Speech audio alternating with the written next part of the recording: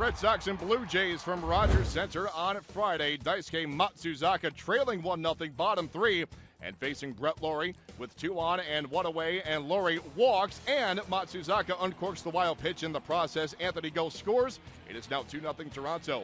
Let's move top 4, now a 3-0 game. Aaron Laffey on the mound for the Jays, facing Ryan LaBarnway with 2 men aboard.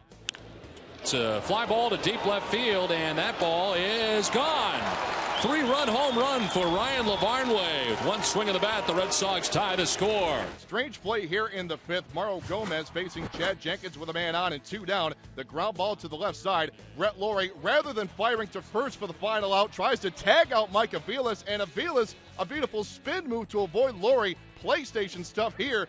The inning is still alive for Boston with runners on the corners and 2 down. Then following a walk to LaBarnway to load the bases, Daniel Nava makes Toronto pay. That's a 2-run single into right, and the Red Sox grab their first lead. It's now 5-3.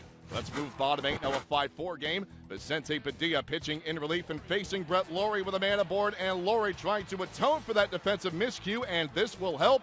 A double into left field. Colby Rasmus scores all the way from first base, and with that, our game is tied at 5. Next batter for the Jays, Adam Lind, as he sends the shot to deep left center field, and Nava with a great diving catch out there to rob Lind.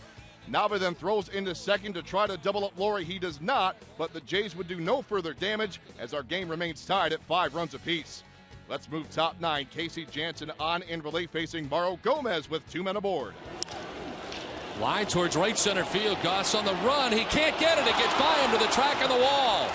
Ellsbury coming around from second base. He'll score. Cody Ross going to try and score. Throw will not come in, as to third base goes Mauro Gomez with a triple that scores 2 Red Sox runners and puts Boston on top 7-5. And the Red Sox tack on 1 more for the 8-5 win. Boston snapping a 6-game skid to the Blue Jays and win for just the 3rd time in their last 16 games overall. Chris Carpenter gets the victory. It's his first Major League win.